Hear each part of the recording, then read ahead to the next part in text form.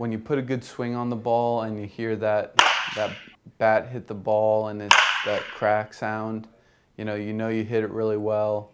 It's the best feeling in the world. Before I had LASIK, when I had my contacts in, they would always be getting dry. There's dirt on a baseball field.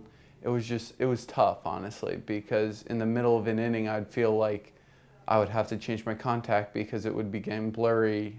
Well, our goal really for all patients is to get them at least 20/20 vision uncorrected.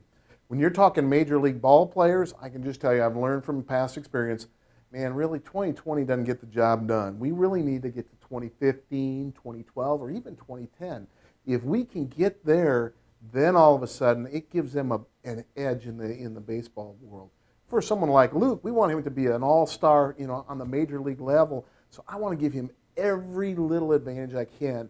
And so that's where, using the technology that we have, it allows us to get him a quality of vision that he's probably never experienced in his entire lifetime.